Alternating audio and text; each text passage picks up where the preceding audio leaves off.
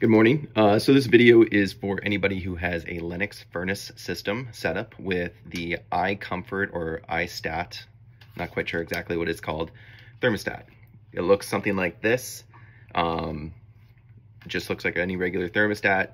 It doesn't do anything special for this furnace specifically. I called a local HVAC company, and they said that if you had like a special board on the AC unit outside, that it would have to have like a Wi-Fi connection to speak directly to the furnace through the thermostat. They said I didn't have that connection, so I could swap this thing out for the new Google Nest learning thermostat, which we did, and I was super excited for. The main reason why we wanted to go with the switch was because over the past month or so, we've been having this on this thermostat, the Lennox.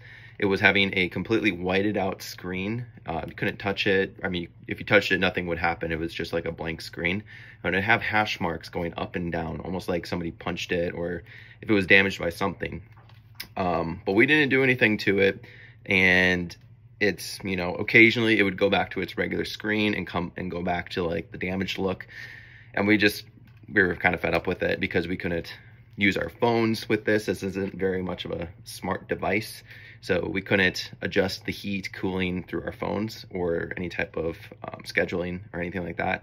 So we're just like, let's just trash it. So we ended up going with the 4th generation Google Nest, the learning one. And it's really nice. The only caveat to this was the setup. So what I will show you, and this is obviously from somebody who does not work on furnaces, AC units. This is just stuff I found on YouTube and stuff I found to be helpful without calling back the HVAC company to kind of do it for me.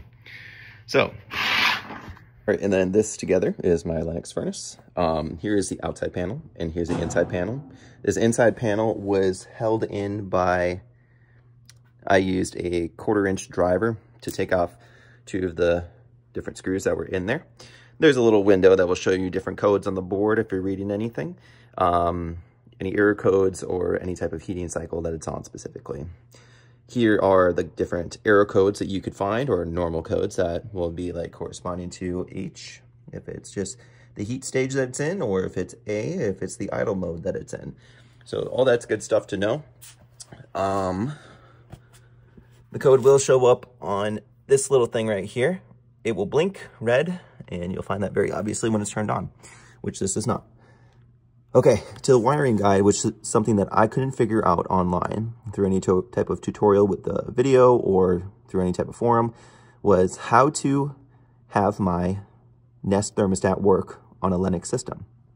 Well, what they do on a Lennox system is they use this secondary part of the board over here. I don't know what to call it, but there's an orientation where there is a R, I plus I negative C for an outdoor system. And there's the same orientation for an indoor system.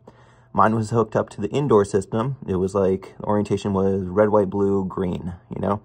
And so I moved it over to this portion of the board. And you know what? That worked.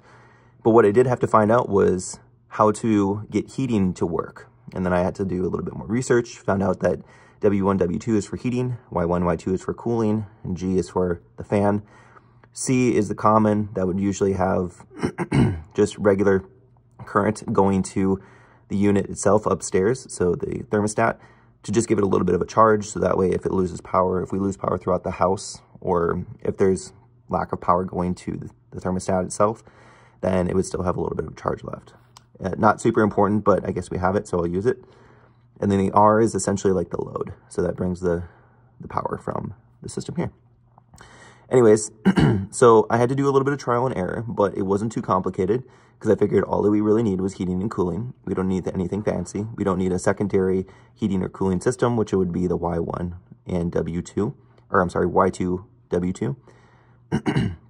We don't need a fan, so we don't have that hooked up. And yeah, so this is the orientation I used, and it worked great. It heats, it cools. We are in December now. So it's pretty cold, so I haven't tried the AC function yet, but it heats up perfectly. And yeah, so I guess what I'm trying to say is that I didn't know you have to change the orientation from the Lennox system because it likes this orientation over here to over here. And that's all you got to do. So I wouldn't say play around with it. I don't like to use that term loosely, but this is what I did.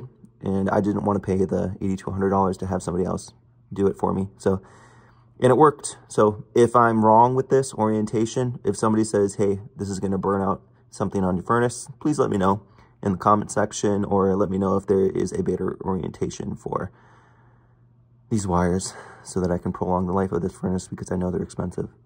Anyways, guys, hope this helps somebody out there because it seemed to help me for now. Thanks. Have a good day.